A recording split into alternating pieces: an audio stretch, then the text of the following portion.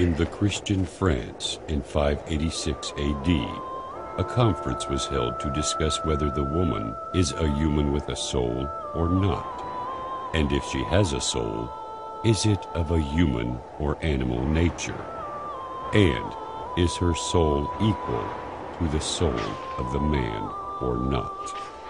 At the end, they agreed that she has a soul, but it is inferior because it is only created to serve the desires of the man.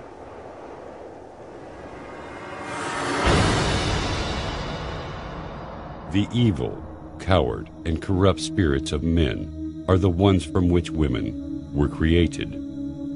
Before Islam, the Romans and Arabs used to bury their young daughters because they didn't want to have female offspring. For them, they cause disgrace and they are not useful when they grow older. They would simply put them in a hole and throw dust over them.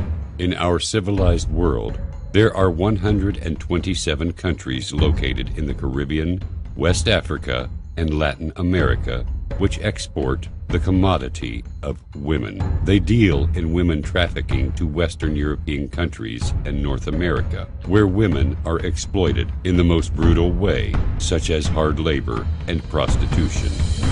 Before Islam, the whole world dealt with women as inferior creatures.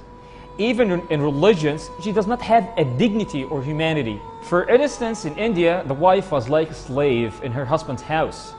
He could lose her in a gambling or give her as a gift to his friends. If her husband dies, she cannot marry anyone else. In many cases, they burn her alive. Also, in China, the husband can bury his wife alive if she disobeys him. If he dies, his family inherits her and they own her like a property.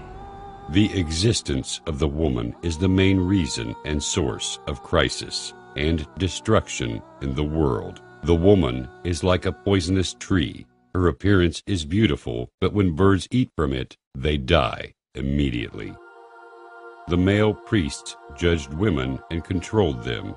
When they wish, they get rid of her. Do not talk to me about her rights. We want from her to be just like what we want. We want her to fulfill our commands. We own her. She is our slave. The woman accused by her husband of adultery is sentenced to death, even if he does not have proof. The woman in Christianity and Judaism is the reason for all fights. She is the one who seduced Adam to commit the original sin. It is mentioned in the Bible. The man said, "The woman you put here with me, she gave me some fruit from the tree, and I ate it." According to Christianity, God punished Adam and the entire humanity because of Eve. But in Islam, both Adam and Eve equally made the mistake.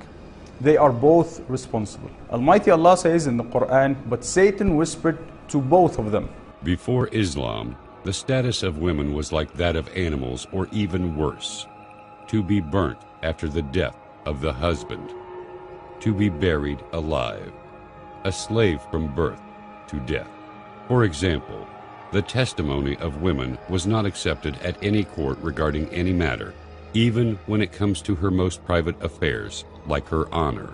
In the Jewish belief, if the man accuses his wife of adultery, or if he accuses her of not being a virgin when he married her, her testimony is not taken into account. She faces a trial only according to the testimony of the man. If her family could not prove her innocence, or even if she really is innocent, then she would be found guilty by the court and she would be executed. In Islam, if a man accuses his wife of adultery, he takes oath 5 times that he is truthful. And if the woman takes an oath 5 times that she is truthful and innocent, then she would be considered innocent. And if a stranger man accuses a woman of adultery, then he could not prove it or bring witnesses to confirm his allegation, then he should be punished with 80 lashes. I know it is a harsh punishment, but keeping the dignity and honor of Muslim women is more important. It is a serious matter. The woman was not created for science, wisdom, thinking, art, or politics. In Islam, education is obligated in both men and women. There was a woman in the time of the Prophet Muhammad, peace be upon him. she went to the Prophet Muhammad to discuss with him a religious matter until a Quranic verse was revealed especially for this occasion to explain this matter. The Quranic chapter which contains the verses about this matter is called Surah Al-Mujadala. It means the bleeding.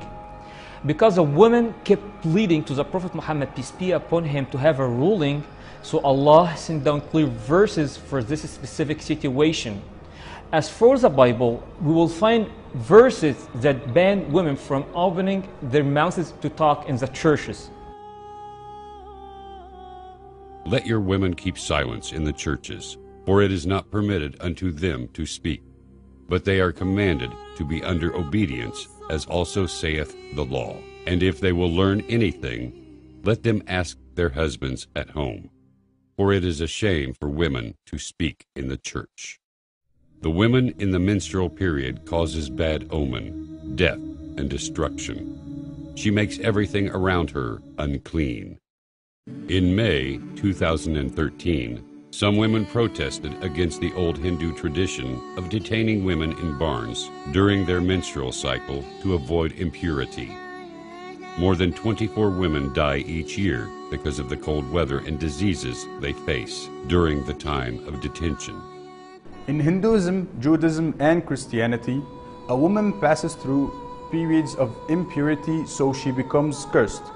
Even her husband becomes impure because of her, in everything she touches. In Islam, there is no such nonsense. The Prophet's wife mentioned that he used to ask her where she ate, to eat from the same spot. In Islam, there is no place for superstitions of impurity and cursing. According to the Bible, the man can take a vow and fulfill it any time, while the woman has to ask her father or her husband to be able to take a vow. In Islam, it is a normal thing if a man or a woman takes a vow in public or private and they can fulfill the vow as they want. If any of them could not keep their vows, both of them have to give the same expiation, which is feeding 10 poor people. It is clear and equal rulings for both of them. From a woman, sin had its beginning, and because of her, we all die. Adultery, it's a sin in all religions, but it has different definitions in each of them. In the Quran, a man and a woman having a sexual relation outside the frame of marriage are both adulterous. The punishment is the same for both of them.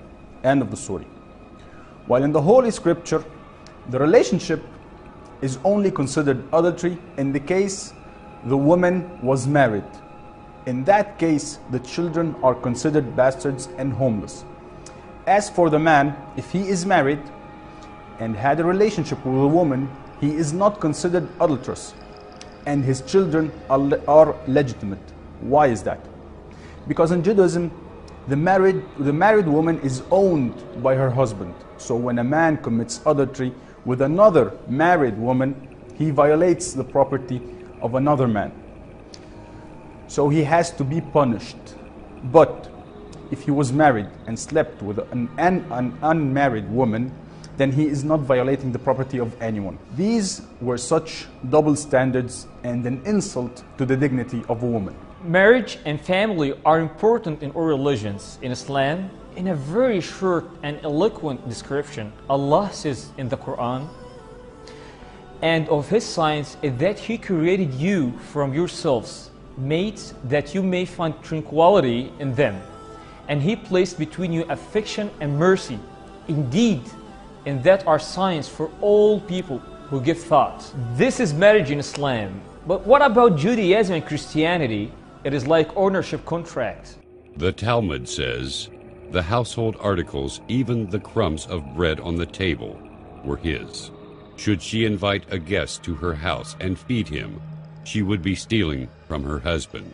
This is why even the richest woman becomes penniless the moment she marries. Even her decisions and character are owned by her husband. She cannot do anything except after his approval. She cannot even go to the court if he oppresses her. What you might not believe is that the woman used to pay a dowry for the man to marry her. She would take from the money of her father to pay him. This is why men didn't wish to have daughters. In Islam, it is quite the opposite. The man has to pay a dowry for the woman. She alone can specify the amount of the dowry she wants. After marriage, each of them is independent in terms of the financial matters and wealth. In the Bible, the woman can never inherit for a simple reason, because she is part of the inheritance. If she is a wife or a mother, if she is the daughter, she can inherit in case she does not have brothers. If she has brothers, then she cannot inherit at all, and the brothers should not give her any of their inheritance. In Islam, in some cases, a woman may inherit more than the man, and sometimes exactly like him, and other times have what he inherits according to the family connection to the deceased. In the final ruling, it might seem unfair to some time that she inherits half of what the man inherits, but it is not unfair after we know that in Islam the woman should be supported by the man her entire life, and he carries the whole responsibility of providing for her. Even now, in our modern times, the neo-priests do whatever they want to the woman. They control her and judge her. She is a commodity, a tool, a means. We decide for her what she should do. Only we can do that. When the Catholic Bible says directly that the birth of a daughter is a loss, Prophet Muhammad, peace be upon him, says, whoever has 3 daughters and is patient toward them and feeds them, gives them to drink, and clothes them from his wealth, they will be a shield for him from the fire of the day of resurrection. When the Talmud says the woman cannot own anything and everything is owned by her husband, the household articles, even the crumbs of bread on the table were his, should she invite a guest to her house and feed him? She would be stealing from her husband. The Quran says, and due to the wives is similar to what is expected of them according to what is reasonable. It also says, it is not lawful for you to inherit women by compulsion. And it says, for women is a share of what they have earned. When the Bible says, from a woman sin had its beginning, and because of her we will die. The Quran says, seek no means against them. And it says, and live with them in kindness. Many Westerners believe that Islam is a religion that restricts women. A surprising number of women are converting to Islam, especially in America and Europe. Women represent more than 70% of the converts to Islam. The question is what the reasons are for the modern American and European women to convert to Islam. There are personal reasons linked to women themselves who are not satisfied with the religion that they have been raised in. So, they started to read into religions until they found Islam, and they felt drawn to Islam because of what they described as its logic, especially with regard to its philosophy toward women. Many of them expressed their attraction to women's rights, provided by Islam after they correct the negative stereotypes which they previously had, and which often associate Muslim women with oppression, violence, and submission to men.